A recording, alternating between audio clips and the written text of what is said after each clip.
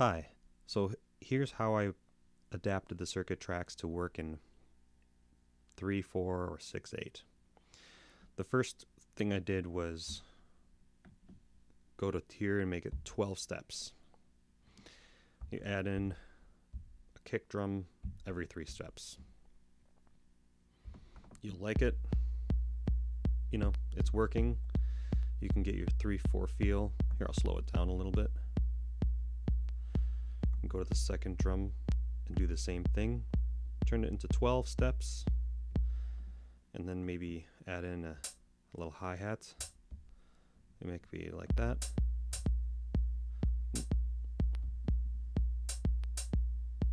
Yeah, maybe that's good.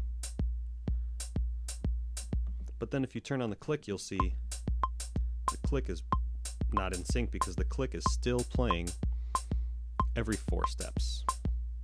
But there's actually a way to adjust this so that you could sync it with other gear and keep it in time and still get that triplet feel from the tracks. And that's just to go to pattern settings and slow that sequence down to this resolution.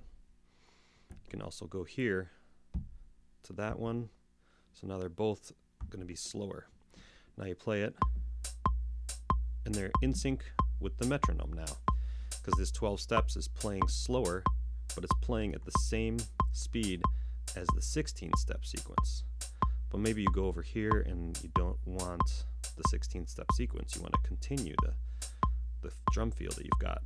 So you would go to pattern settings, slow it down, 12 steps, and you go to your patterns page, and you can take that pattern you just made and you can duplicate it across drum patterns. You can't do it to the synth patterns or from the synth to the drum, but you could duplicate that all around.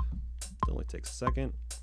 Now you go in here, you got a 12-step sequence that's slowed down, and they're all going to be the same. You go to there, and they're all 12 steps slow down, so they're all going to be the same.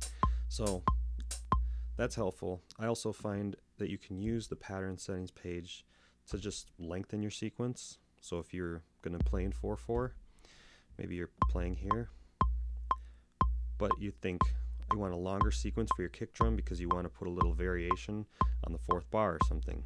You could slow it down to half speed, go back to here, add in the kick.